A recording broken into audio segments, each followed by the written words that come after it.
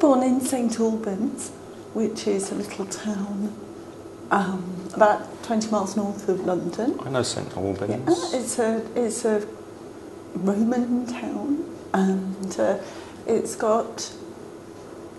quaint. It's not too big, not too small. Did you grow up there? Yes. What was it like?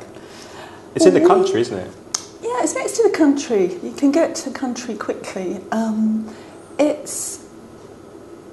My parents played a lot of sport, and I didn't like sport. So while I was playing sport, I used to explore some of the derelict houses round about. I remember that with my neighbours. And I remember we used to go out for hours, and nobody seemed to worry where we were. So that tells you how long ago it was. And did you have secondary education there? Did you go to university there as well? Or? No, I went to university in Southampton first of all, and then a bit later on I went to university in Bristol. Okay, what did you study? In Southampton I studied politics and sociology, and in Bristol I studied film.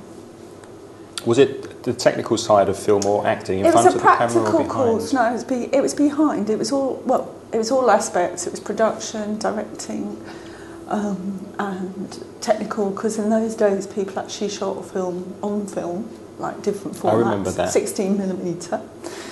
And so I learned how to do all of that, which was a lot more exciting than typing. Did that lead to your first job? Yeah, it did, because I got a show reel of some stuff that I worked on, and I ended up working for a video company in London for a while, and then I went freelance, so I was a film technician for about 15 years. Wow. And what sort of things did you do in those 15 years? Did you specialise in documentaries or...? I didn't really specialise because I was a technician, so it wasn't...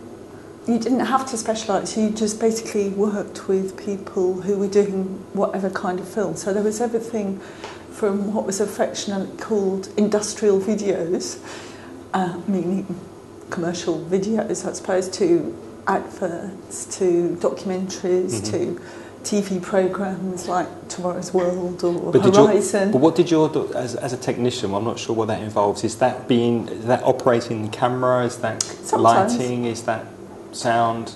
It's not sound, no. I was basically a camera assistant and a focus puller. So what you had to do is get a list of equipment, make sure all the equipment's ready and it's working for a particular job.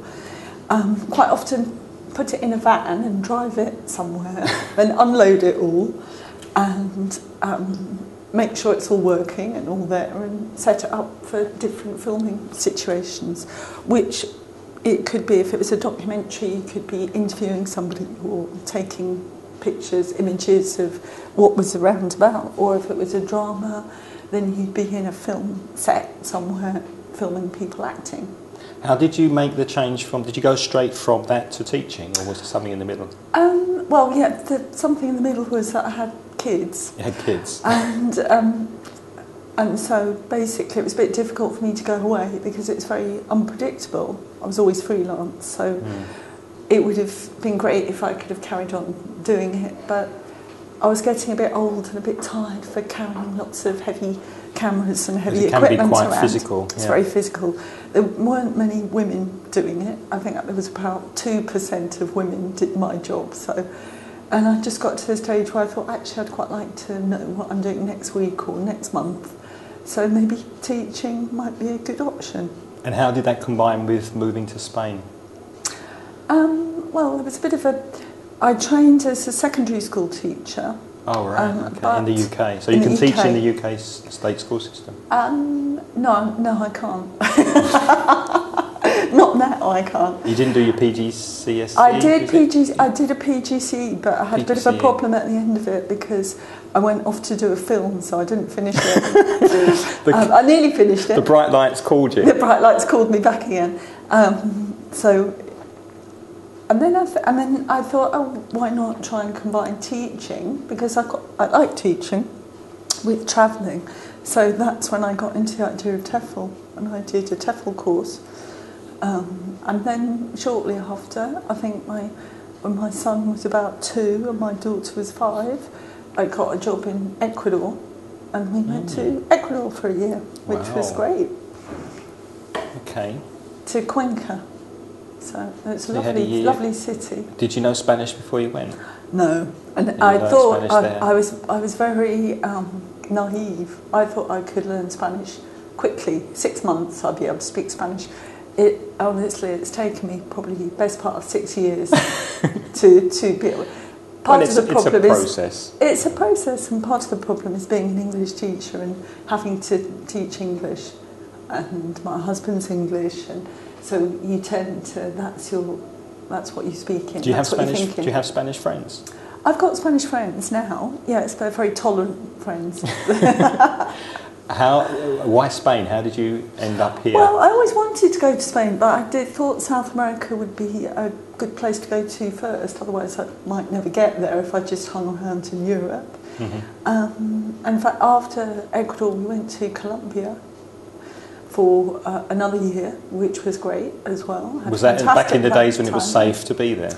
It was in between. They had a bit of a hiatus, I think, when the Uribe was president, and he had a big safety drive in the cities. So the cities were relatively safe. We lived in Cali, which is the salsa capital.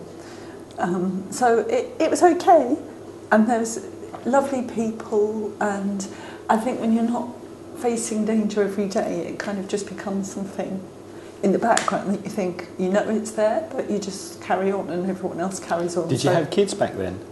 Yeah, before you had kids? Yeah, because it was after Ecuador, so we took the kids to Ecuador when they were 2 and 5, and then we went to Colombia the next year. So yeah, we all went as a family.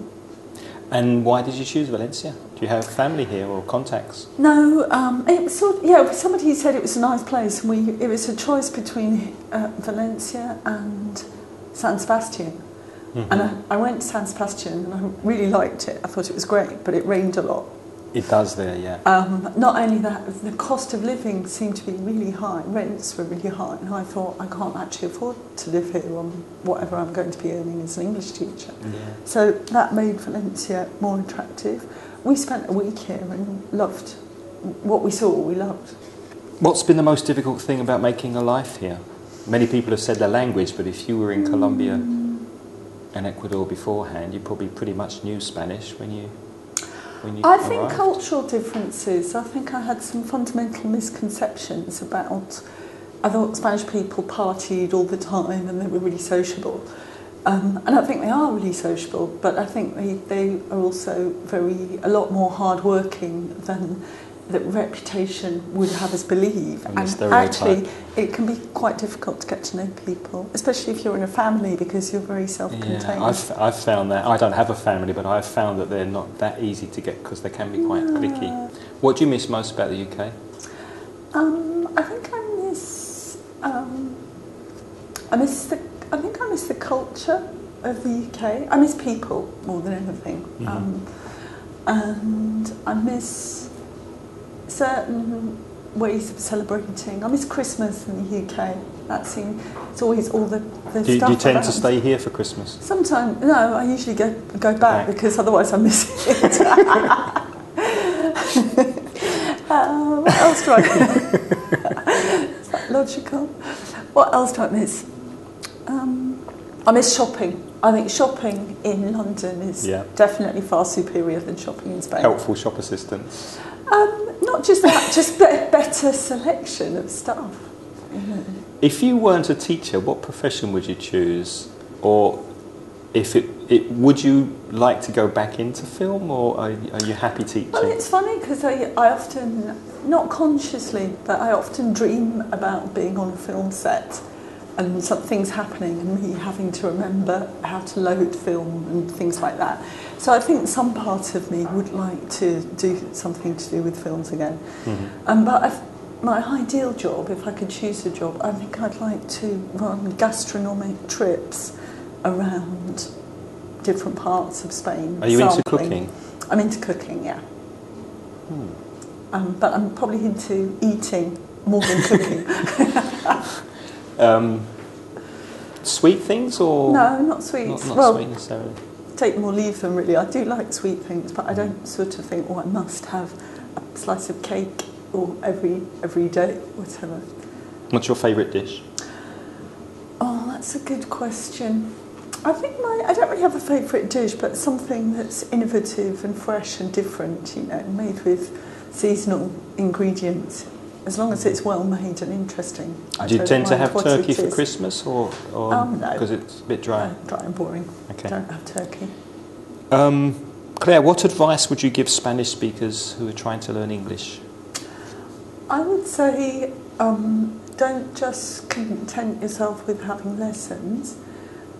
Try and make some English-speaking friends, or just try and speak some English outside the class with Spanish people who can speak English, and switch off the Spanish subtitles, the Spanish dub films, and watch some films in original version and try listening to things. There's so many resources you can use these days. Especially with the BBC, internet resources, Mansion Inglés, all these things that you can use. Thanks for the plug.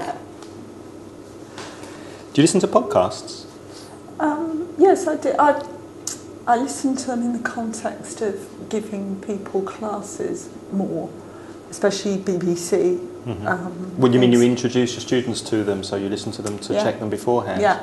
What sort of things do you recommend? For economic students, I think there's quite a lot, like Peter Day's business programme. He's good, yeah. He's very good. He makes business interesting. Yes. Sometimes they're a bit long, but if you listen to them in small chunks. And I think things like, if you like literature, things like audiobooks and stuff like that, because you can often get fantastic actors. So reading books that are actually really interesting if you like literature. There's a very good company called audible.com, and you have to pay, but I think it's a monthly fee. Not sure how much it is, but they have wonderful actors reading all the top books and all sorts of science fiction, literature and non-fiction, everything. What do you do in your free time when you're not teaching? When I'm not teaching, I do like to cook at home, and we always have a sort of fairly traditional Sunday lunch. Roast, often. Even in the summer? Roast chicken. Pretty much, even in the summer, to be honest. Roast chicken with salad in the summer. Roast chicken with parsnips and carrots in the winter. And roast potatoes in the winter. Or roast something. No, not paella. And not unless I go out for dinner. Apart from cooking, do you have any Apart interests? from cooking, I like cycling. I like going for walks in the mountains, or going down the coast and finding a nice walk. Okay, we move now into the quickfire hot seat, in which I ask you some very quick questions. Oh, that's okay, yeah. Tell me what you think. Yes. The quickfire hot seat. What makes you happy? The thought that I haven't got to get up early the next day. Are you a night owl? I would be if I had the chance. Well, with 2 kids, then it's probably not. What makes you sad? It makes me sad when people are horrible to each other, or they're cross and they don't have to be. Obviously, global disasters make me sad as well, but can't do much about them. Yeah. What one thing, if you were to tell somebody about yourself, would they find it difficult to believe? Nothing. I think people are very... they expect the unexpected these days, so I can't really think of anything about me where someone will go, oh, no, I don't believe it.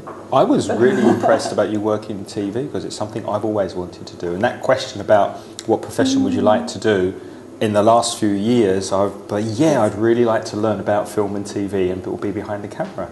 Yes, so I'm not surprised when I found that out about you. Maybe people might be surprised if I told them certain things that I'd done, places I'd been, or famous people that I'd met, but I think you can be a bit... I met a lot of sort of slightly lovey media bores when I was working. So the last thing I'd want to be is a media bore who just like goes on about smoking intellectual. No, not intellectual. Just goes on about the famous people they've met, and you know. Oh right, name droppers. Exactly. Yeah, yeah. What one thing would it be most difficult for you to live without? Not people, a thing. Yeah, a thing. I think my bicycle. If I didn't have a bicycle, I'd feel very stuck. Do you cycle to work? No, I don't, unfortunately, just because it's a little bit too far, and I'd probably turn up rather dishevelled and sweaty. Which famous person, dead or alive, would you like to have dinner with? It's an interesting question. I think Oscar Wilde would make a pretty entertaining dinner partner. He wouldn't be boring, would he? He certainly wouldn't. He'd be fantastic. And you could just write down all the interesting things that he said and use them in conversation forever. All the bon mots. In an ideal world, what would your life be like? In an ideal world? Yeah, I quite like my life at the moment. Well, ideal world is oxymoron, isn't it, really? So I quite like where I am now. I don't spend too much time thinking, oh, if only I could be here, or if only I could be there. I think I've tried to make my if onlys a reality in my life, because I don't want to get to 70 and think if only. Good to hear. Nice. If you could change something about your character, what would you change? Ooh, well, probably being stubborn. Incredibly stubborn, pig-headed in certain situations. Mm-hmm. And I think it's good to be flexible, but you can work on it, you know. Yeah, work in progress. Exactly. If you could travel anywhere, where would you go? Oh, if I could travel anywhere. Well, I've been to a lot of places, but somewhere I haven't been to China, and I think, or Hong Kong, and I think they'd be interesting places to go to. I was lucky enough to teach some Chinese students like this year and last summer, and it started me thinking would be an amazing place to go and visit. Mm-hmm. So that might be could be a destination for you to go and teach when the kids are a bit older, because China always needs English teachers. Yes, yeah, they do. They've got some very poor areas as well. Yes. If you had 6,000 euros to spend on yourself, what would you buy? Yeah. I'm not sure if I'd really buy anything. No, because I rent my house, and so I wouldn't spend £6,000 on the kitchen. I would put £6,000 towards a nice little apartment by the seaside somewhere. I'm not sure where, but by the seaside, you know, for my dotage. So it would be a deposit on a house, but in Spain? Could be Spain, but it could be somewhere else that had a nice seaside. Okay. Nice seaside, nice restaurant. Yeah, stroll along the beach. Cinema down the road. Claire, thank you very much. Thank you, Craig.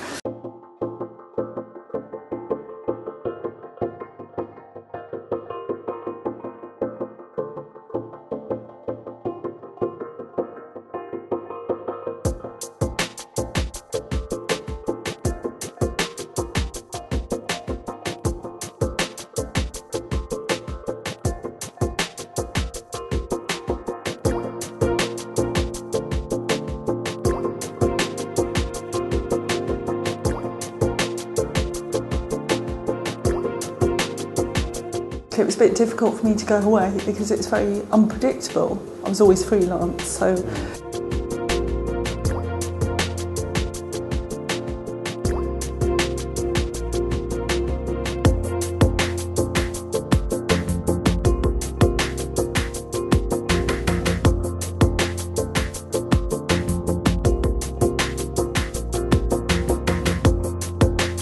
make sure it's all working and all there and set it up for different filming situations.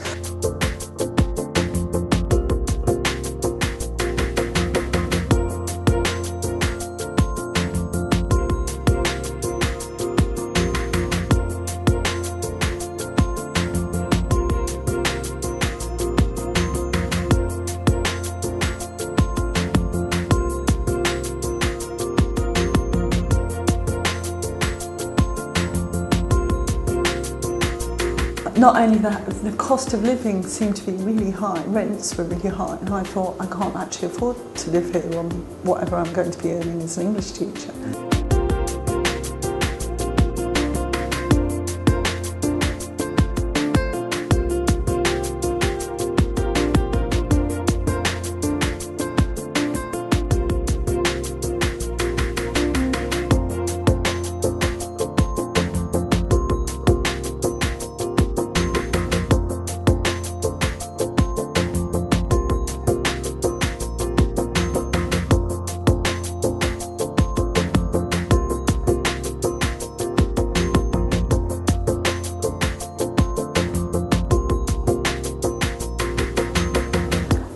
The thought that I haven't got to get up early the next day.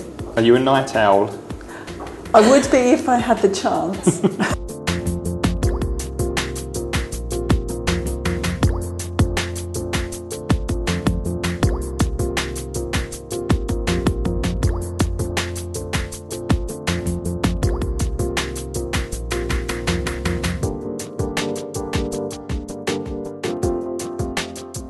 It makes me sad when people are horrible to each other, or they're cross and they don't have to be.